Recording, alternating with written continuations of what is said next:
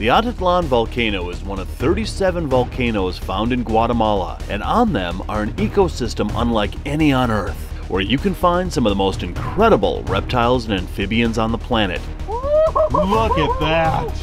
It's not going to be an easy trek to get to the top of this volcano. In fact, it's going to be downright dangerous. Oh, dude. But we are driven by our goal to find one of the rarest vipers in the world. And this Guatemalan adventure starts right here at the base of this volcano and takes us almost all the way to the top. So right now, we're loading up the four-wheel drive vehicles. We are going to drive to about 1,500 meters, and then we hike from there. Hopefully, we are going to see some of the rarest vipers on Earth up there. This adventure is going to rule. I'm Dave Kaufman, and these are my Reptile Adventures.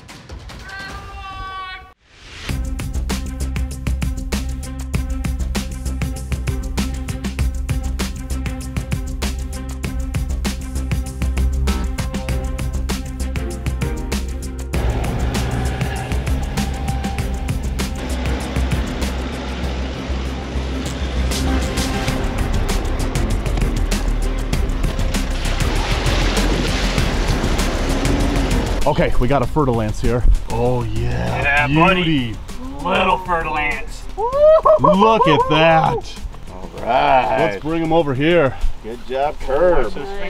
So there is a little creek down below here, and we went down there to try to find one of the cantil species that's found here in Guatemala. But as we were walking down there, Kirby shouts snake. Three of us walked right past this guy, and this is actually a nocturnal viper here in Guatemala. But to find it out during the day is quite strange. This guy was out cruising, and look at this. This is Bothrops asper. This is a fer-de-lance. One of the most amazing and one of the most feared snakes throughout Latin America. This guy is only a juvenile, but man, look at those diamond patterns on his back. Just that cryptic coloration that allows him to disappear in plain sight out here. But this is the very first Bothrops that I've seen during the day.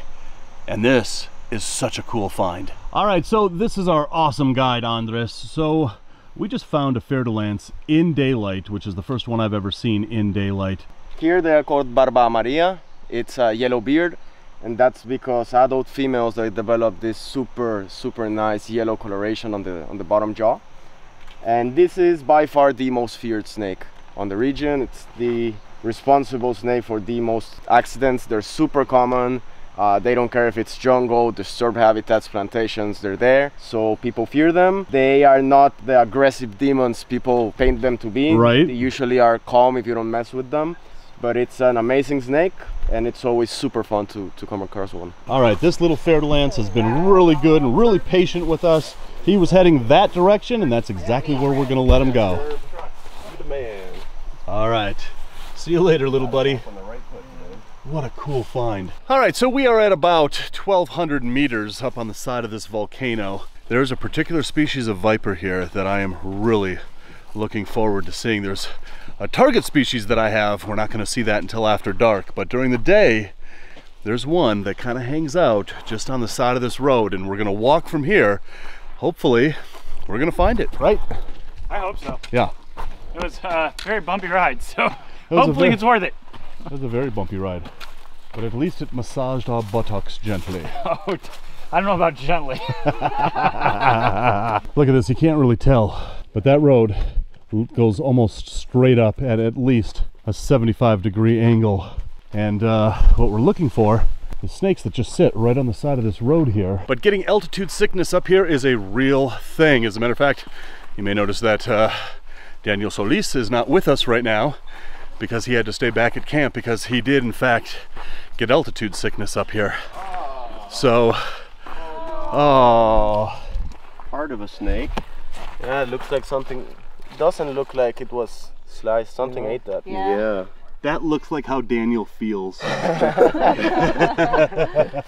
Oh, poor little dude. Anyway, but as I was saying, altitude sickness is a real thing up here. And it's really hard to catch your breath, and especially when you're hiking up this road like this. And it's probably 100% humidity up here, but it's cool. It's like in the upper 60s, lower 70s out here, but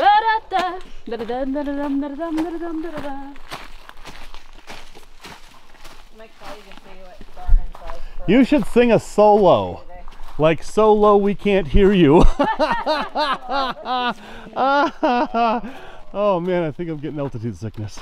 All right, we got a snake over here. How'd it go? Did it go under the pine? Had a brown. It was all brown with black stripes. Right here, right here. Where? Right here.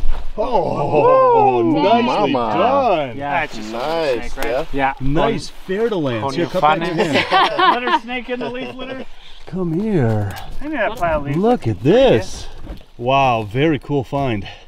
Here's your catch. Yeah. Thank you. Your prize. Sweet. Didn't find it, but I caught it. Let it be known throughout the land that the guys couldn't catch it. Girl power. Boom. So it looks almost like a pinewood snake from Florida. Yeah. And I'm sure that it has the same habits, the same, why is there a spider web in my eyes? The same habits and the same food that it's eating out here. Say musk. Same Yeah, I was about to musk. say, did it musk nicely? No, I don't think so. That is a cool little snake. Oh wow, look at its yellow belly. Oh, Ooh. yeah. Yellow and orange. Gotta be a male. Look at that. Nice long tail, Yeah. yeah.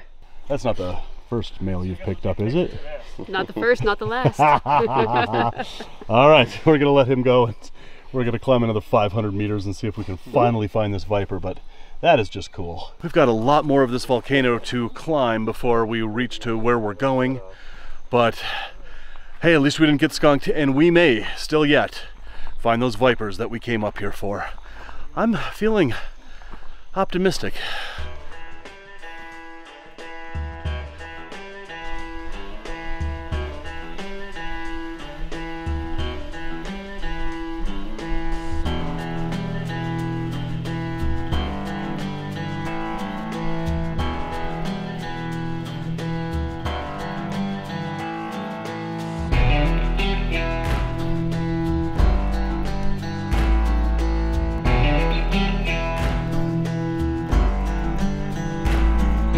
So one of the snakes that you can find down here in Guatemala is the fer-de-lance. It's the one snake that everybody wants to come down here to this part of the world to find, but is this a fer-de-lance? And if it was, why am I holding it like this? Well, this is actually a false fer-de-lance, and this is the first one I've ever found. And these guys are rear-fanged, so they do have a mild venom.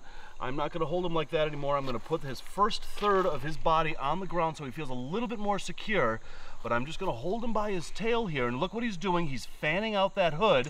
He's opening his mouth. He's making himself look as big and mean and formidable as possible, because what he thinks I am right now is he thinks I am a predator that has just caught him and about to make a meal out of him. But what he's doing is he's making his head look as big as possible, just like a cobra does. But look at this beautiful snake. Look at those beautiful colorations on him. He really is a fer-de-lance mimic. And to be honest, I kind of like the golds and the really nice banding on these, but there's something to be said about a real fer-de-lance. But have a look at how just absolutely beautiful this false fer-de-lance is. Such a cool find here in Guatemala. Zilla has everything you need for your reptile pets, from caging to lighting and everything in between. To see their entire catalog and find out where you can get Zilla products near you, visit zillarules.com.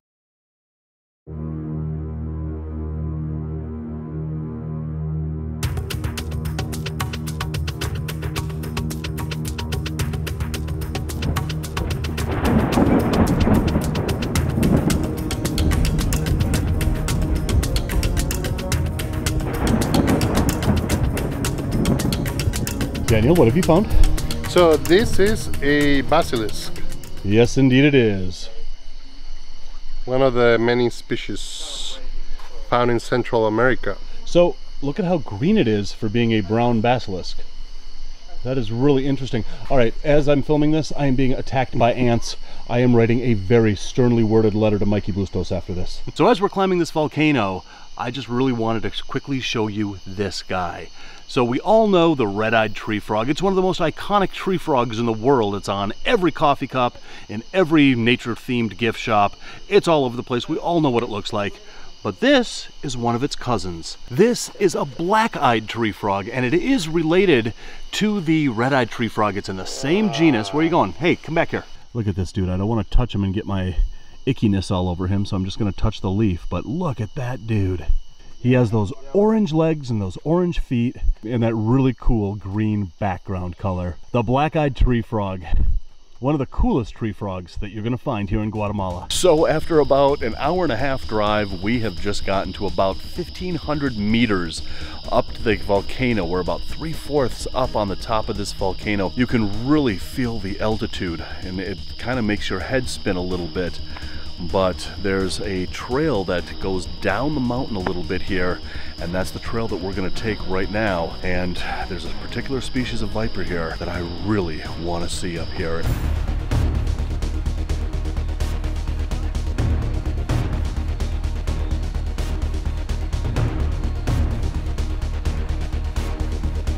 Okay, so this is like we are on the edge of the, I don't know, like a cliff that goes down. We're not like at the top of the volcano here, but look at this. This is like maybe 6-7 inches across, and this is the only place that we can put our feet here. And look at how thick it is in here. And this is what we are going through on this ridge right here. And right there, it just goes all the way down into the nothingness down there. And you can't see where that edge is here. Look at this. This is not okay. This is like a foot length. Oh, there we go. Oh, that was very treacherous. Very treacherous indeed. Could you feel the treachery? Oh, dude. Oh, whoa! It is treacherous. That was almost the end of Reptile Adventures right there, folks. Alright, if there's any Last of Us fans out here, look at this. This is the fungus that attacks insects and turns them into zombies and gets rained on. That is cordyceps, and that is a fungus that has attacked this insect and literally turned it into a zombie. That is crazy awesome. Okay, so we are going back this way because the trail basically ends right at the end of the well, at the end of the cliff, and if we went any further, we would really risk falling all the way down. And so it's kind of dangerous up here, but man, this is one of the coolest places in the world that I've ever had an opportunity to herp. Girl walks in with an itty bitty waist and a round thing in your face, you get sprung. But are you filming this? Nope. Oh, nope. good. Yep, so keep going. What do we call outtakes? Outtakes, right? This is no outtake, my friend. All right, we got something up here. What do we got? Adore, hey. What a cute little viper. Oh yeah. Look at that beauty. So guys, this is exactly why we came all the way almost to the top of this ancient volcano. This thing hasn't blown in a couple hundred years, so I think we're pretty safe up here. As a matter of fact, this is all primary forest up here. This has never been chopped down and replanted. And that's why we are finding one of my #1 species for this area of Guatemala. This is what I was so excited to see. This is the Guatemalan palm viper, and it's a pit viper. And you can see that it has 2 pits on the side of its head, and those pits enable it to read the heat signature of its prey in complete darkness. And as a matter of fact, those eyes on this pit viper that is primarily nocturnal, they have specialized rods and cones in their eyes that actually enable it to see even ultraviolet light at night. These are perfect nighttime predators out here. And if you can see, that tail is a little bit different colored than the rest of its body. And the reason why is that's called a caudal lure. So what he'll do is he'll sit on the end of a plant like this. This is a ginger plant. And he'll wiggle that tail, and an unsuspecting mouse or a frog will think that's a worm or something to eat, come up and take a bite of that tail. And when he takes a bite of that tail or gets really close to this snake, bam, that snake bites its prey item and gets a meal. Now this is only a small one. This is only a juvenile. These can get up to 1 meter long or 3 feet long, and they are only found here in Guatemala, and a little bit of their range goes into Mexico, which makes this one of the most rare pit vipers to be found in the Americas. They love cloud forests, high elevation cloud forests, but they can go from anywhere from 500 meters to around 2,000 meters. And they're really only found on the volcanic. They're very related to the volcanic chain, yes. The volcanic chain, that's what I was looking for, they're found like in surrounding mountains, but usually if you see their distribution, it follows the volcanoes in Guatemala up to maybe around the surroundings of Antigua, and then it goes back to Chiapas in Mexico. Well, you had to bring us almost to the top of a volcano to find one, and we did, and man, I am so excited that we found this snake. It's a beautiful snake. It really is. That is awesome. So guys, next week I'm going to be in Anaheim, California for the Reptile Super Show. That video is coming next week, but after that, we're going to continue with more videos from here in Guatemala. So hit that subscribe button as always, and when you do, hit that bell so you never miss an upload. And until the next Reptile Adventure, love the planet, feed your reptile obsession, and rattle on.